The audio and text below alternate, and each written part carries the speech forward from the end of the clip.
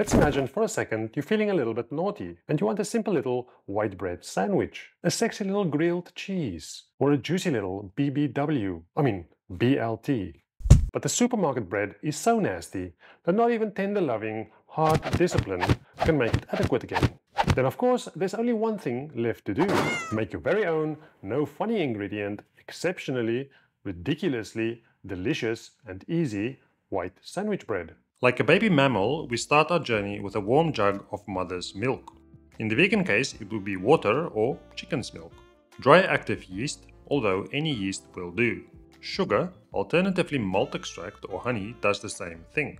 Salt goes in against all rules, but just take it easy and close your eyes. All will be goody. Give that all a good stir until well combined. Set aside for 5 minutes, until everything is nicely dissolved and happy being together. It's best doing this in a dough mixer and using either a dough hook or spiral dough hook similar to this. This recipe will work with all-purpose or bread flour. Here we have a bread flour with a basic protein content of 10%. It'll always say it on the side of the bag, in the nutritional values box. You also want to make sure it's simple white bread flour, instead of wholemeal, which will require a different approach. Into a mixer bowl goes all your plain Jane flour, followed by the milky yeasty mixture. Turn your mixer on low to start bringing the ingredients together.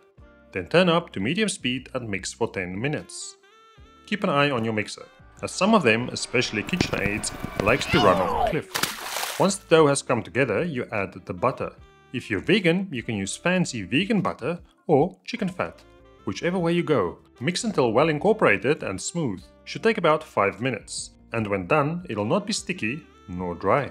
Oil up your work surface with a bit of neutral oil. Dump your dough onto it and give it a few slap and folds. Slap and fold. Easy. Then roll it into somewhat of a tight ball, talking dirty to it and giving plenty of love throughout. Oil up a bowl or simply the mixing bowl you used for making it. Pop your dear friend into it and cover up with a wet towel, Greta's kryptonite, or whatever you want. Set aside and let it rise for about 1.5 hours at a warm room temp or until doubled in size. Meanwhile, let's talk baking vessel. Here we have a Pullman style tin. This one is 24 by 12 by 12 in centimeters or 9.5 by 4.7 by 4.7 inches. Link below for one like this. Otherwise, you use any other alternative like this plain old quarter size gastro or a simple loaf tin. For extra tasty, you want to butter the whole tin. That includes the lid. If you use a gastro, you need to cut some baking paper to fit the inside. Otherwise, the thing will stick and tears will follow. Oil up the tray as well as the paper. Trim any excess paper until you have yourself something like this. Set aside and back to the dough, which should now be nicely proven.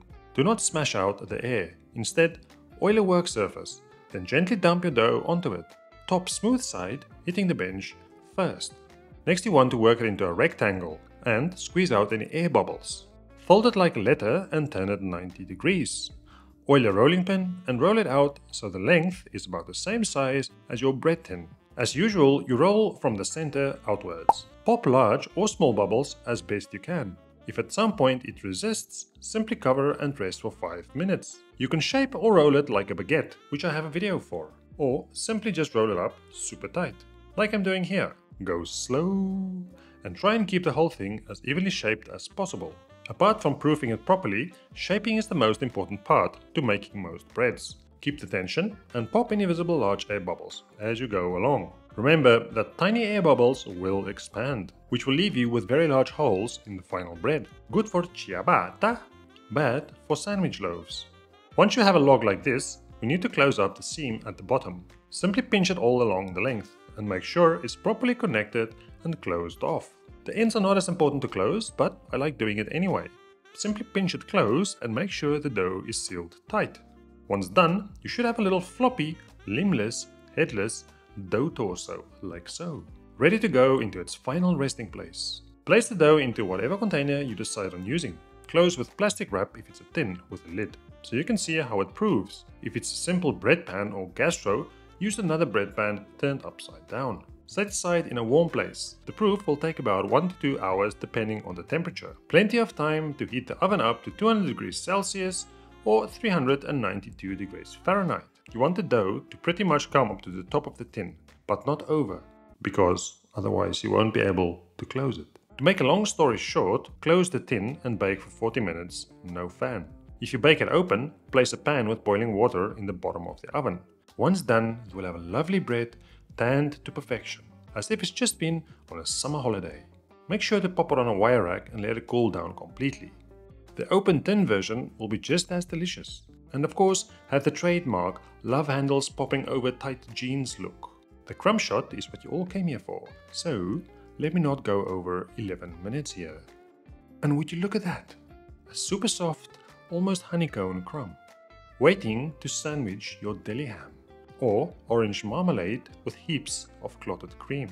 I have videos for all of these, which you will go watch after this, of course. What we have is a soft crumb, light as a feather, yet holds itself fully together, even when bruised and abused. And yes, we'll give it a deep, sensual, sniffy McSniff.